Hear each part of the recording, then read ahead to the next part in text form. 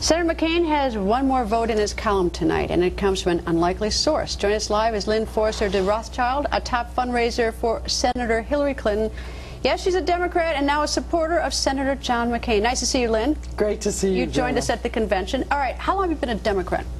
I've been a Democrat. I'm 54 years old, so I've been a Democrat since I could vote. So you do the math. All right, I can't. Why are you switching your vote from Democrat to Senator McCain? I'm switching because I've looked at both candidates very carefully. I've thought a lot about this. I've studied both, and I sincerely believe that John McCain will be a much better president for the country than Barack Obama. Why? Based on what?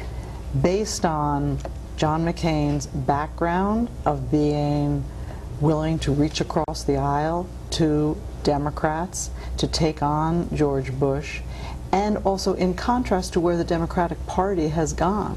With Barack Obama, Howard Dean, Nancy Pelosi, the party has gone too far to the left for my comfort.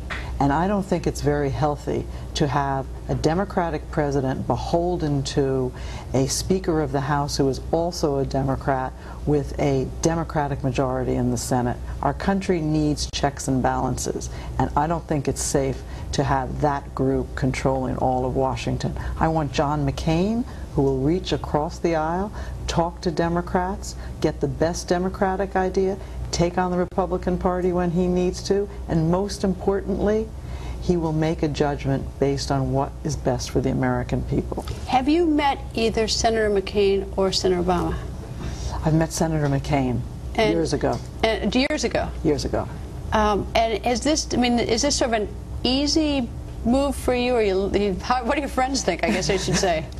My friends, I'm getting mixed response. I mean, some of my friends are very pleased about it because they know that I'm doing this from a place of deep conviction. This is not something I do lightly. So I'm excited about it because I really believe John McCain is a great man who will be a great president, and he can be the real centrist. Maybe we can rid ourselves of the extremes on the right and the extremes on the left by this candidate and his running mate who will reach out, who will find just the best. We don't do well at the extremes in this country, with all due respect to both of them.